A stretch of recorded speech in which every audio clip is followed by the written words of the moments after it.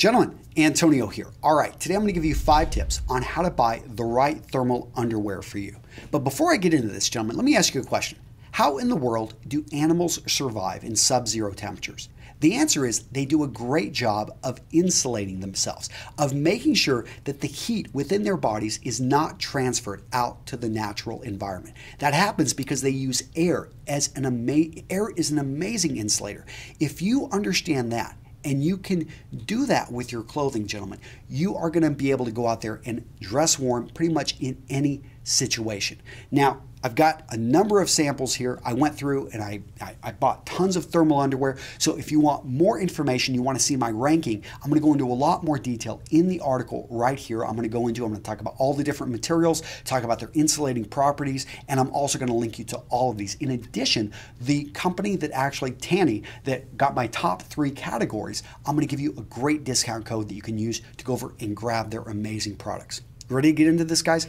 So tip number 1, the first thing you want to do is make sure whatever you wear fits you properly. So the issue with a lot of lower end thermals is that they are made to fit as many men as possible. This is a medium, and as you can see, guys, this thing is huge. I was actually really surprised how big that was. And you know, that may not seem like an issue, but if it is too loose on you, guess what's going to happen? Yeah, there's air next to your body, warm air, and then all of a sudden, when you move, it's going to get pushed out. And what's going to come back? Cooler air. And so you are going to actually lose heat when you're wearing something that's too loose. I like something that fits close but never too tight. And you can usually tell it's too tight because it's just not going to feel good. It's going to be restrictive. So next, let's get into the actual fabric. So 2 things I'm going to talk about here. The actual weight of the material, and we'll talk about the material that's actually used. So first off, let's talk about weight. There's ultra lightweight, there's lightweight, there's midweight, and there's heavier weight. Now, you may be thinking, okay, heavier weight is going to be warmer. That's not always the case. It does depend on what material is being used in addition to the weave. So you can see some very heavyweight fleeces out there, which actually are going to, allow the air to transfer pretty easily. And then you're going to see some really microweight ones like this one right here. This is actually specific, it's called Heat. And so this one, made by Tanny, is specifically woven to maintain heat. I've worn this. It does a good job of retaining the heat despite the lighter weight. The big thing you're going to see here is it's easier for a heavyweight to maintain and to be an insulator. Therefore, they're oftentimes also going to be lower cost. The issue with a heavyweight is if it doesn't fit you properly, it can basically impede your freedom of movement. So I used to climb radio communication towers in eastern Iowa as I paid my way through college. I can tell you when you're going up 200 to 300 feet on a tower and manually climbing it, you need full freedom of movement. In that case, if you are working in your clothing, you want to find something that not only fits you properly, but is going to be a little bit lighter weight or, just has that full freedom of movement. Next, let's get into the actual material being used. So I talk about silk very briefly, but I'm going to ignore it because it's really impractical, especially when it comes to care. So let's talk about the number 2 one, which is cotton. Cotton is going to be the most common, but you need to be very careful of cotton, especially if you exercise or you work in this all day, because if you start to sweat, it's not going to do a good job of wicking most of the time. However, if you are on a really tight budget, then cotton is going to be the most common one out there. And if you aren't really working up a sweat, you just need something going to and from work, or you're going to be outside for maybe 30 minutes, then cotton may work for you. If you're going to buy cotton though, I really want to find something with a bit of a ribbed, basically a gauze weave. And a gauze weave, you can tell, I can look at it, it's got a bit of a 3-dimension to it. And this is nice because it does retain a bit of air, although you need to make sure you get the fit properly. So next, let's talk about wool and let's talk about synthetics. Wool is going to be good if you can find it at a decent price. It's a luxury fabric, and because it's close to the body, they have to make sure it's a high quality wool, otherwise it's going to be itchy. And I can tell you most of that is going to be used in suiting materials, so if it is used in a thermal underwear, all of a sudden the price is going to go super high. Now, synthetics have come a long way in the last 20 to 30 years, and there are amazing fabrics that are synthetic coming out of Malden mills, coming out of parts of China, and I can tell you that, again, one of the reasons Tanny rated so high is they've got these really lightweight, just amazing thermal pieces. It is designed, the weave of the actual fabric, the synthetic material is made to replicate a very fine wool, plus they've added a few other properties to it, which it just does a great job of retaining heat, of insulating, and that is probably the big advantage. Now let's talk about function. So I'm going to talk about insulation, I'm going to talk about stretch,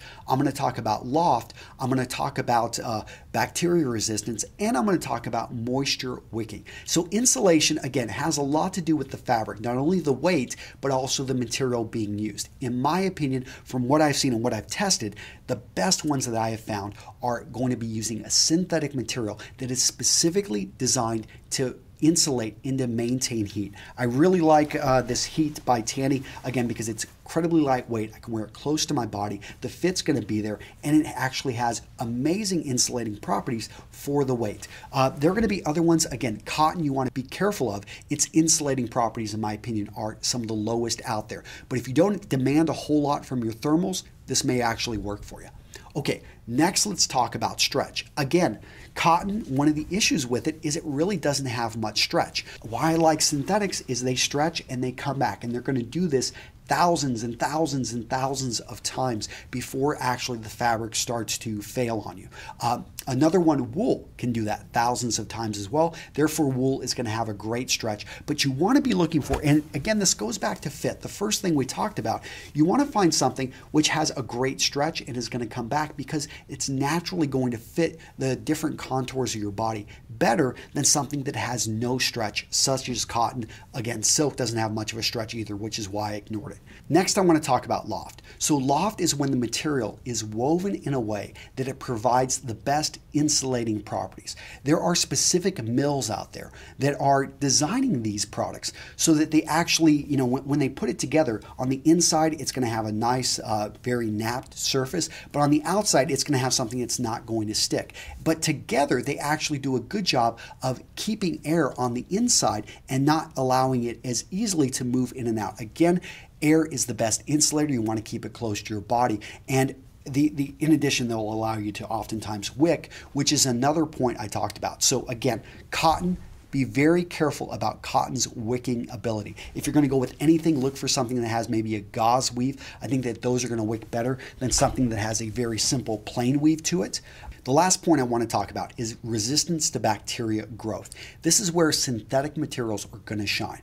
Why does bacteria growth matter? Well, if you're going to be living in this clothing, and oftentimes when we're wearing thermals and we're going to be, maybe staying in a cabin that is still very cold, or you're going to be staying out in a tent, you're out, backpacking, you're going to be out hunting for a week, then you're going to be living in this, and you don't want to smell really bad when you get back, or you may not be that concerned about it, but you don't want to be giving off a scent that perhaps animals are going to pick up if you're tracking them. So the point is you want something that doesn't encourage bacteria to grow, and that's where synthetic materials are really going to shine. Next, let's talk about style. Two major styles out there: two-piece versus one-piece, and I'll talk about each of them.